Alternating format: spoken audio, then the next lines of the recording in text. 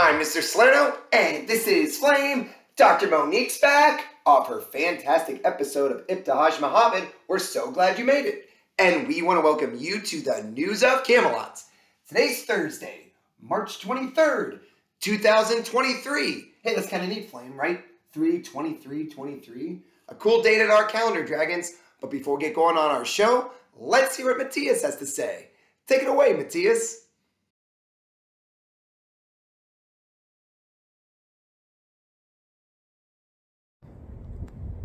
I pledge allegiance to the flag of the United States of America and to the republic for which it stands, one nation, under God, indivisible, with liberty and justice for all.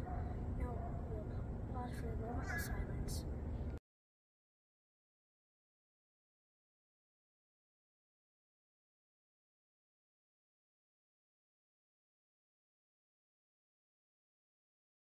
Great stuff, Matthias. We're so glad you led us in the Pledge of Allegiance and the moment of silence.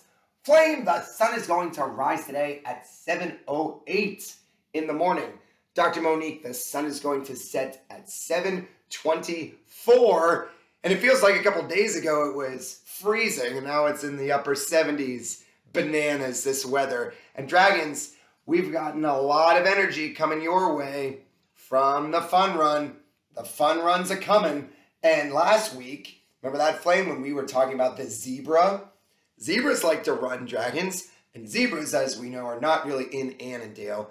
There's a very special animal that loves to run. And it's here in the United States, a little bit in Canada, and then a little bit in Mexico. This animal, Dragons, is called the pronghorn. Pronghorn. Now, that is a compound word, pronghorn. And the pronghorn is considered to be the American antelope, a fast friend of Flame, but not fast like a cheetah or even fast like a falcon or an eagle. A pronghorn can run very long distances at a very high speed, keeping up to about 35 miles an hour for miles and miles and miles. So that is crazy fast for a very long time, and a beautiful animal that loves to be around other pronghorns, but not necessarily here in Virginia on the eastern side, more found in the Rocky Mountains and in the plains in the Midwest. So let's learn a little bit more about pronghorns. Are they herbivores, which means they eat only plants? Are they carnivores, which means they eat only meat? Or are they omnivores, which means they eat both plants and meat? What do you think, Flame? Flame, they are not omnivores. Dr. Monique, you are correct. They are herbivores. So now, just like the zebra, are they predators, which means they're on the hunt? Are they prey, which means they are being hunted? Or are they both predator and prey? So they can't be predators. That's not possible because they're only herbivores. So that means they must be prey. Oh no, they are prey. And what do you think? Here's a better question, right, Flame? What do you think hunts pronghorns?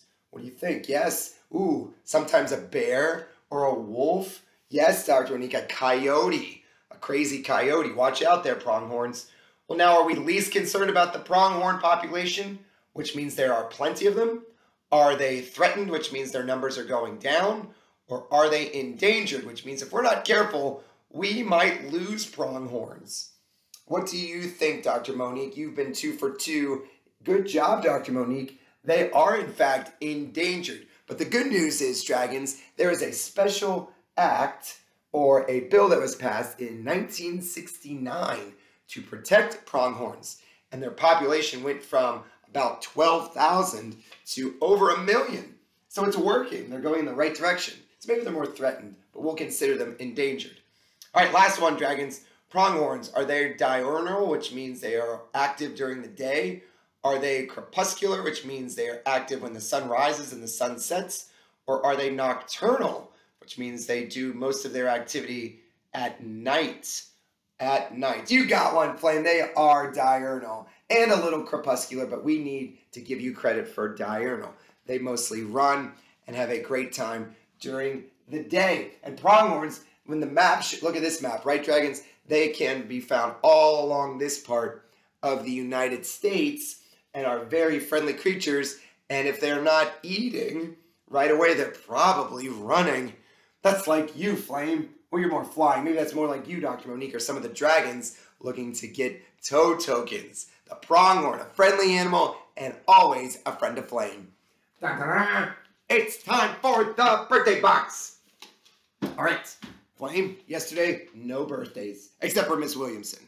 But today, we have a special dragon that has a birthday, and that is Valerie Amaya Lopez. Valerie, happy birthday to you in 2nd grade. Neat stuff. And, well, it's Thursday, dragons, so we got to regulate. I mean, we have what a week so far. And you know how pronghorns regulate? Here's a fun fact for you. Pronghorns like to regulate by having a spirit week, the last week of March. That's a fact. Look at this, dragons. We have a spirit week coming up that'll get us excited about the last week of school before the break. And pronghorns, I've been told, love Camelot spirit wear. So on Monday, if you want to get in your best self, you have to wear Camelot things, Camelot apparel.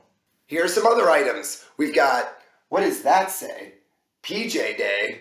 That's something else. That's ridiculous. PJ Day on a Tuesday. Whoa. And then we have Popcorn Day and Hat Day and Board Games Day. Okay, now we're talking. Okay, well, that's exciting. So we have a lot of spirit coming our way next week, and we always have the fun run. Yes, Dr. Monique, let's update the dragons tomorrow on how the fun run is going. That'll be a good way to end this week.